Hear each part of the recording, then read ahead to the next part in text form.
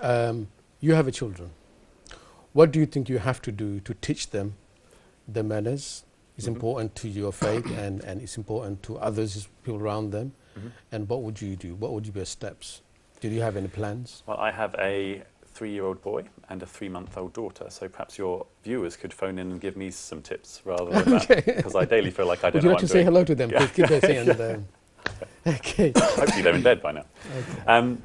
But a lot of what's been sort of said and discussed already, I think the importance of just being present, both in your family and also in the community. I spent some time working with gangs in California, in the USA, and so many of the young men there who had made poor decisions, who weren't caring for themselves, let alone for their neighbours, is because it hadn't been modelled to them. They hadn't had a father figure, they hadn't had any figure in their lives who'd stuck around for more than a few months at a time. They were lacking that kind of role model. And I don't see that level of, I suppose, disengagement in our community. There's elements of that. We see gangs of young men hanging around on street corners, sometimes selling drugs, those sorts of things.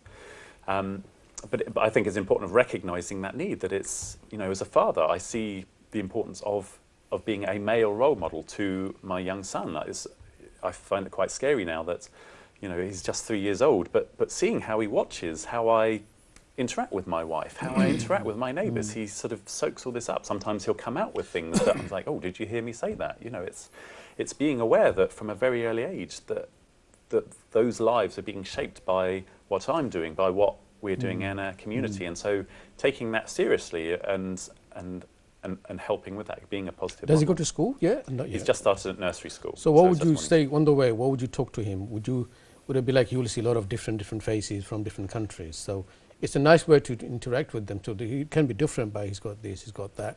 Yeah, I think that's one of the great benefits of growing up in East London, because it's not something I have to install. Some of my friends who live out, I don't know, in Cumbria or somewhere else, where it's a mostly white community, then some of my friends are sort of having to have more of those conversations about, I don't know, different faiths, different beliefs, different sort of communities.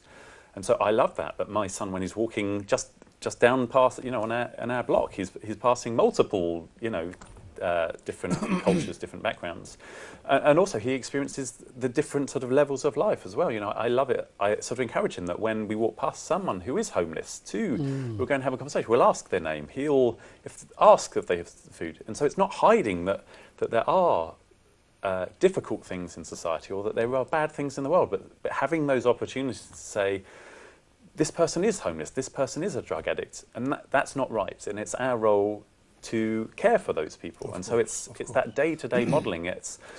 I don't think that we can leave it just to our teachers or our vicars or whoever, our faith leaders, whoever it is, to do that. It needs to come as a daily thing, that we are being watched daily by our young people.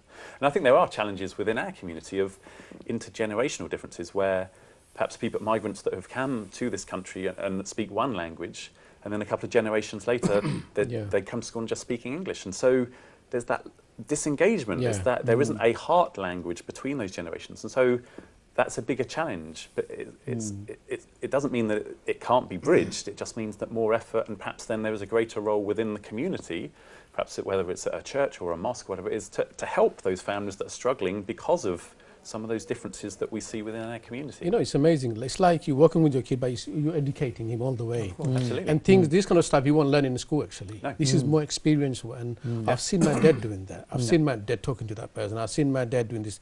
It's always going to be in your back of your mind, and that builds a respect.